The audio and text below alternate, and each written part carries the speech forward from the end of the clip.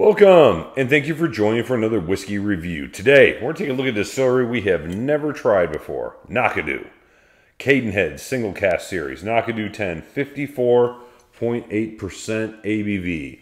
Dustin, tell you a little bit about this bottle. Distilled back in 2006, bottled in 2017. It's from a bourbon hogshead, 222 total bottles. You picked this up at, what was it, Party Source? Party Source, yeah. There in Bellevue, Kentucky, while you were there, and you said, Mike, this bottle's on sale for $50. I'm thinking about getting it. And I said, Dustin, I'll split it with you. 25 bucks a piece, who cares? Yeah. If it's terrible, that's what some of our pours cost. Yep, that's what happens. So Dustin took half this bottle and gave me the other half. As you can see, it's pretty much still right there. I've had a few runs with it, but we'll tell you. Now, one thing I actually did not realize here is this was actually selected for the Party Source. Mm-hmm. So they actually... Party Source exclusive. They were involved. Well, yeah, they were involved in this, and on top of that, single cask. Most of these, in this little short stubby bottle, were small batch, as we know. So single cask a little different. A little different. Very, very light whiskey. Probably one of the lightest whiskeys I've ever reviewed. Maybe the lightest whiskey we've ever reviewed. I'd like to compare this to like the Talisker 8, the rum one, maybe, but that's or like Lagavulin 8 or something like that. I don't want to ever pour another Lagavulin 8, Mike. But Lagavulin 8 might be a little bit actually darker than this. This one's very, very It probably is. It's all probably colored. All right, so let's get to it, Dustin. Yeah. So, right off the bat, Mike, what I'm really kind of picking up here, and I think part of why we thought we would do this is to kind of just get an idea of what Knockdhu's malt Yeah, is like. I've heard about this before. I mean, probably not the best place to start, a single barrel, Cadenhead, but whatever. Yeah, but I'm telling you what, Knockdhu's got a fruity as hell malt. Like, this is just fruity. It's also very astringent.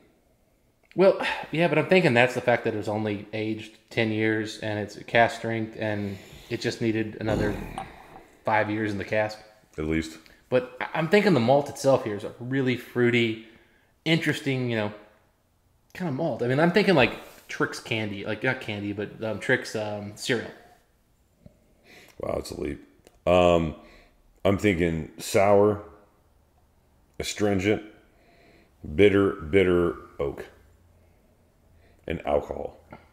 Well, again, I'm trying to highlight the malt and not the fact that this is 10 years old. This is a terrible bottling, and I don't know why anybody chose to use this cask. I can't believe you're talking to this.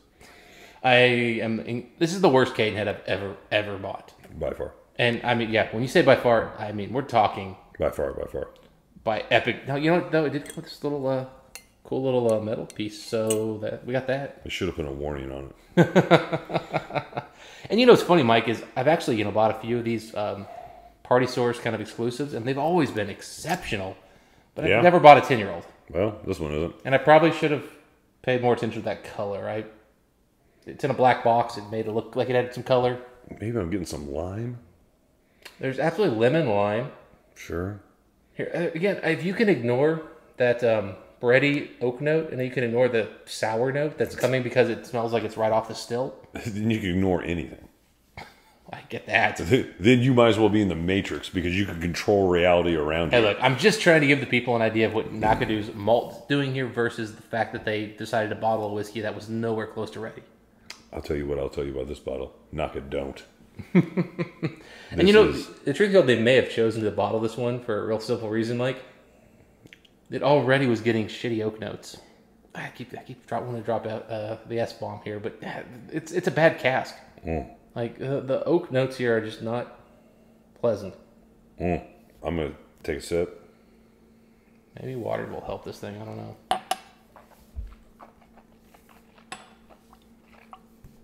I will say this, Mike. I don't know if Jesus could help this. It tastes better than it smells. Okay. Very sweet. Very sweet malt. You ever see Starsky and Hutch? Movie?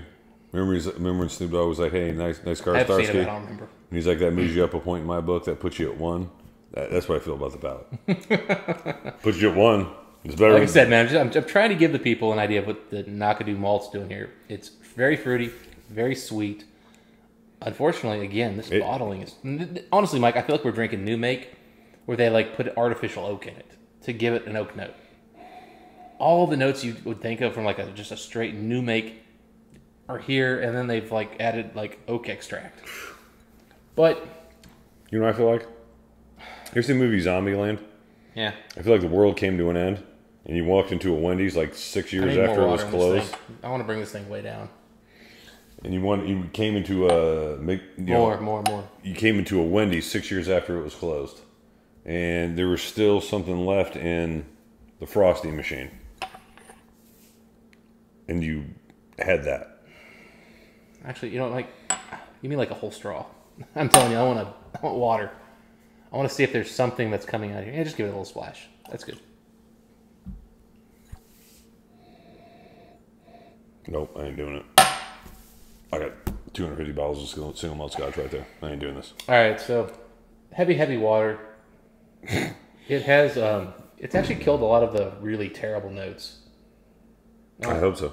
You got a nose. Seriously, with all the water, see what you think.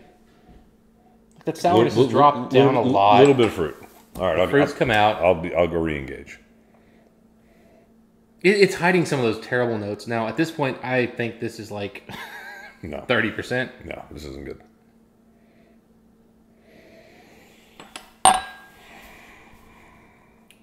More citrus fruit. Oh, God, no. No, Mike, no. God, no. Sour, bitter oak just came back in waves. Do you want to give a whiskey score? Because I don't. Knockdhu, Cadenhead. They got to make better whiskey, right? But again, Cadenhead, I don't know why the hell you bottled this. It's way too young. But I got to say, Knockdhu's malt is fruity, sweet malt. I bet you I think this is going to be a good malt when we get it 30 years old. Dude, if I didn't like somebody, I wouldn't hit him with this bottle. Again. It's that bad. But again, Mike, my whole purpose of buying this, because it was $25, was just to get an idea. You said you of think this will be malt. interesting. And I said, well, what do you think? And you said, well, it's only $50. I said, well, fuck it. I said, I'll split it with you. Yeah, no, I get it. Obviously, I didn't think Cadenhead would. This is not how we I did make not choices. I did not think Cadenhead, hear which me? is owned by Springbank. Yeah, this is a terrible decision. This is not how we make decisions anymore on whiskey. Again, I'm done with this. Folks, until next time. drink anything better than this. Right, bye.